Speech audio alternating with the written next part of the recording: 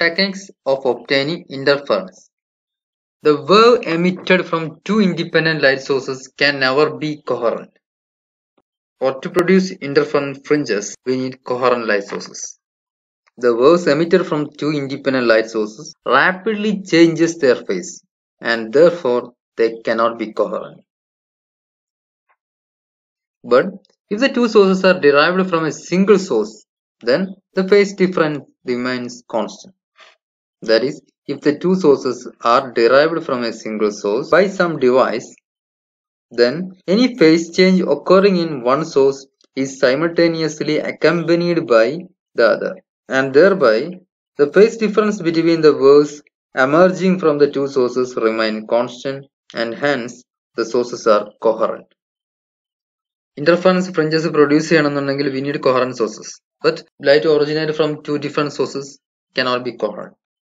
രണ്ട് സോഴ്സിൽ നിന്ന് ഒറിജിനേറ്റ് ചെയ്യുന്ന ലൈറ്റുകളെ സംബന്ധിച്ചിടത്തോളം there will be rapid change in phase, so they cannot be coherent. പക്ഷേ if the two sources are derived from a single source, ഒരു single സോഴ്സിനെ രണ്ടായിട്ട് സ്പ്ലിറ്റ് ചെയ്തിട്ടാണ് നമ്മൾ ഈ coherent source ഒറിജിനേറ്റ് ചെയ്യുന്നത് എങ്കിൽ, then that two sources produced from the single source will have constant phase difference. There are two methods to split a light wave. One, wavefront splitting. Here, a narrow light wave coming out of a slit is divided into two by passing it through slits.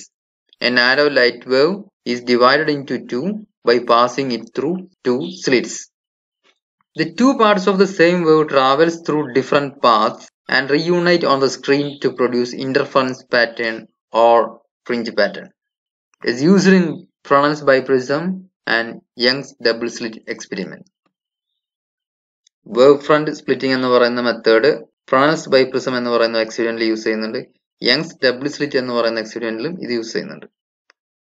ഇവിടെ ഒരു narrow light വേവിനെ രണ്ട് സ്ലിറ്റിലൂടെ കടത്തിവിട്ട് രണ്ട് പാർട്ടായിട്ട് അതിനെ split ചെയ്യുന്നു. ഇങ്ങനെ രണ്ട് പാർട്ടായി split ചെയ്യപ്പെട്ട ലൈറ്റ് സ്ക്രീനിൽ ചെന്ന് റീയൂണൈറ്റ് ചെയ്യും, and it will produce interference fringes, and this method is called wavefront splitting. And the second method is amplitude splitting. Here the amplitude or the intensity of the light wave is divided into two parts. That means the amplitude of the light wave is divided into two parts. One is a reflected component and another is transmitted component. Then the two parts travel through different paths and reunite to produce interference pattern or fringe pattern. It is used in Newton's rings and Michelson interferometer experiments. ഇവിടെ light വേവിന്റെ intensity അല്ലെങ്കിൽ amplitude ആണ് split ചെയ്യുന്നത്. Light വേവിനെ രണ്ട് പാർട്ടായിട്ട് split ചെയ്യുന്നു. One is reflected component and another is transmitted component. ഇത് നമ്മൾ ന്യൂട്ടൺസ് റിംഗിലും മൈക്കിൾസൺ ഇന്റർഫെറോമീറ്ററിലൊക്കെ ഈ മെത്തേഡ് യൂസ് ചെയ്യുന്നുണ്ട്. Here the two parts travel through different paths and reunite to produce the fringe pattern.